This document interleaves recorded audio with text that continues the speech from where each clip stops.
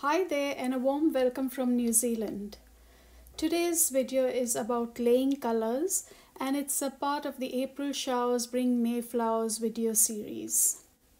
I've taken a few autumn colors for this video and a list of these colors are in the description box mentioned below. The sketchbook that I use is the usual one Seawhite of Brighton 160 GSM.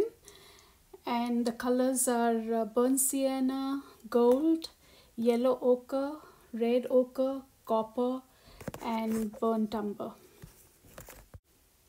I take 2 pots of water, one for the clean water and one to wash the brushes. The brushes that I use are from the NAS brush series, but any brushes will do. I don't use watercolor brushes for my acrylics.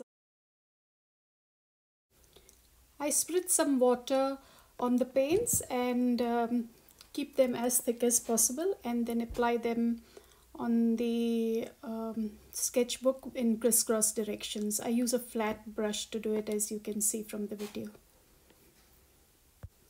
This is a useful exercise to know your paints and how they react either with less water, with more water, and with the different brushes. So the whole video it's a short video and it's fully about just laying these paints, but I would highly recommend you do it for all the paints that you have. I hope you're having a good day in whichever part of the world you are in.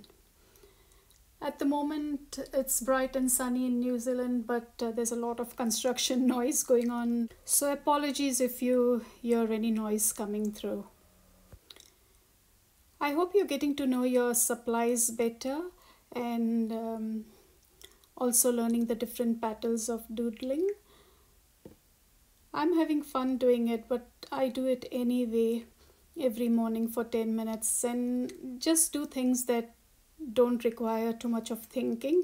So this is a very good exercise to do with whatever paints you may have, and if you're a beginner artist especially, this will come in use for you for all your later artworks.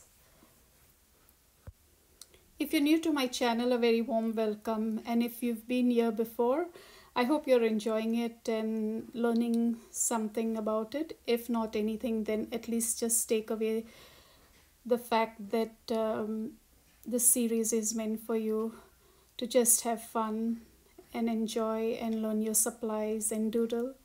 So thank you so much for your support and love. Another thing that I do is once I'm in the mood to just use colors, I also prepare backgrounds for many other paintings.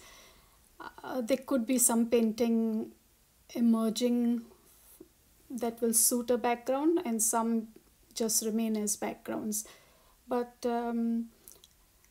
I love doing that, and I love making different shapes even while doing backgrounds and either blending it or just leaving as is.